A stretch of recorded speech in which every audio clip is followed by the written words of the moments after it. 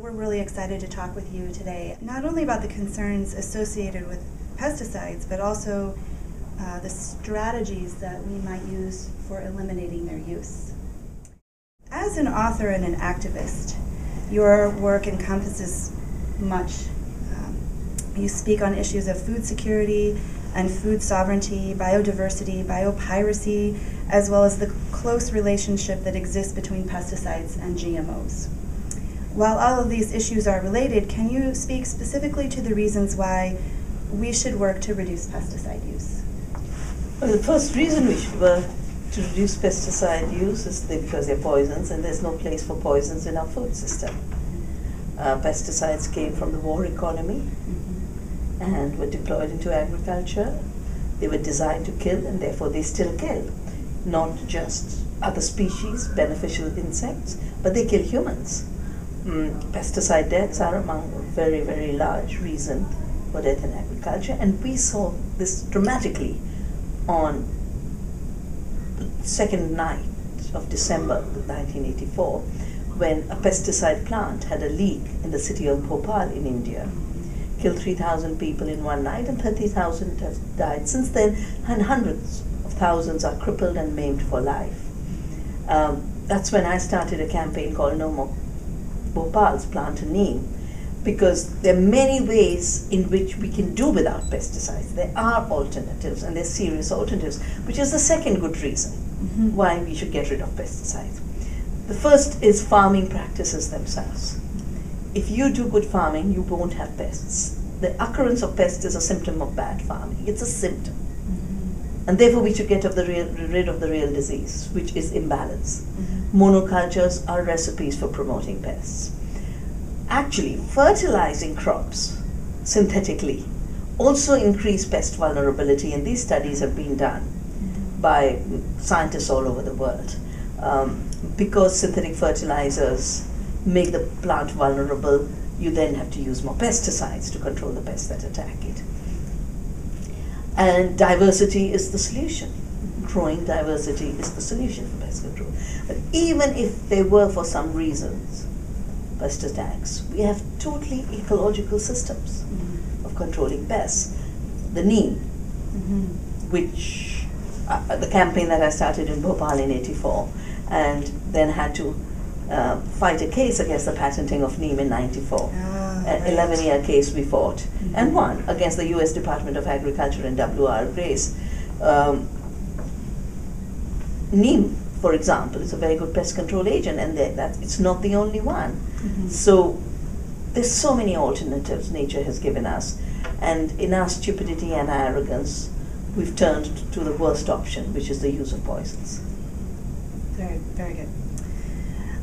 So in your book, The Violence of the Green Revolution, you discuss the impact that industrialized agriculture excuse me, has had in Punjab, particularly with regard to pesticides.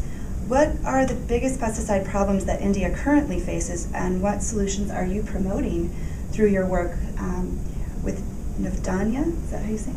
And elsewhere? Well, I wrote the book in Punjab in 1984. I started to write it. It was the same year as the Bhopal disaster, when the Punjab had its disaster of extreme violence, extremism, terrorism, and the army literally had to be sent to Punjab to control the violence. And that's when I asked myself the simple question. The Green Revolution, which was applied here, was supposed to be about peace. It got the Nobel Peace Prize, but this is war. So where is the discordance? What went wrong? Today in Punjab, the pesticide use has accumulated so much that all the water, all the food is contaminated.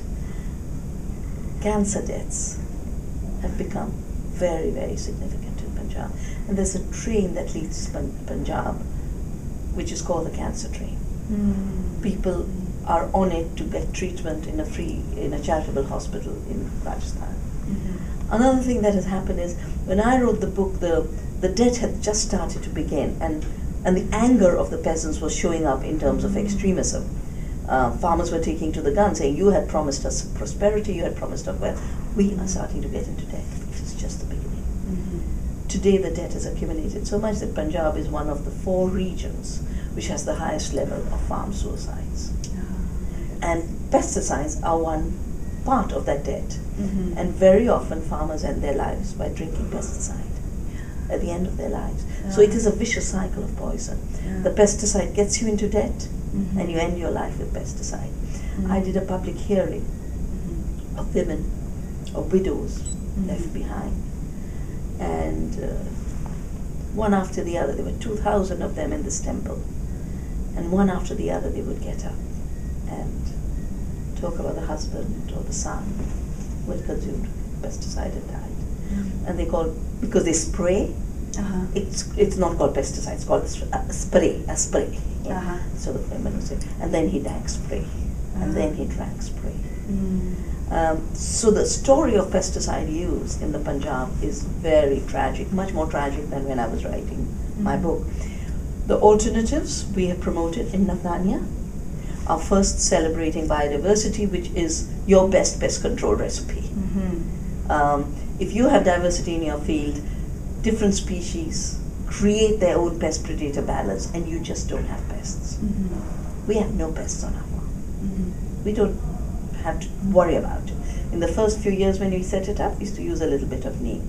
But now that the diversity has thrived, we have more than 1,000 varieties of crops growing on our farm.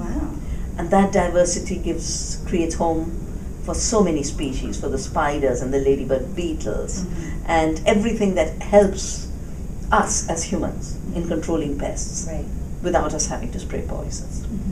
One of the things that has really resurged in India is ancient Ayurvedic knowledge, and in the context of agriculture too.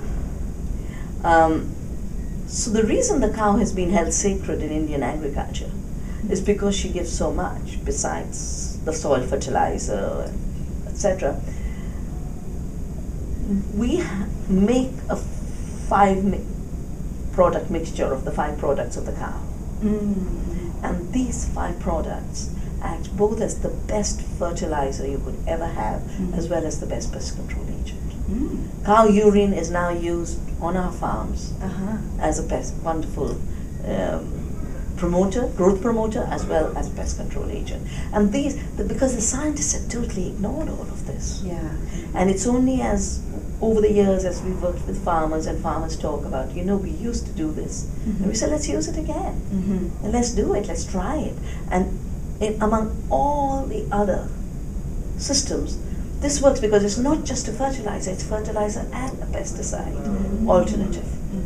If you do vermicompost, you just make a very, very good compost. Or if you do compost. But here, with these products, you're both doing fertility, soil fertility, as well as pest management. So the Ayurvedic practices had been used in the past, and what prompted your the university or the center to look back into that? Because a very simple, basic recognition that there was farming before the Green Revolution. Right. And to go back to those roots. So. And given that the Green Revolution was driven by the chemical industry, it wasn't about farming; it was about selling war chemicals. And so it has absolutely zero knowledge. But there was another reason we turned to the traditional knowledge of farmers and have rejuvenated it. One of the classics of organic farming is a book called The Agricultural Testament by Albert Howard. Now, Sir Albert Howard was sent to India in 1905 to improve Indian agriculture, the typical colonial thinking that, these primitives, we've got to give them these chemicals. And he says, I arrived in India, I found no pests in the field, so I threw away my spray gun. I found the soils were fertile, so there was no use for chemical synthetic fertilizers. And I realized farmers in India were doing something that we had lost the knowledge of. I decided to turn the pest and the peasant into my professors. For 5 years, all I did was study what they do. The pest was his teacher.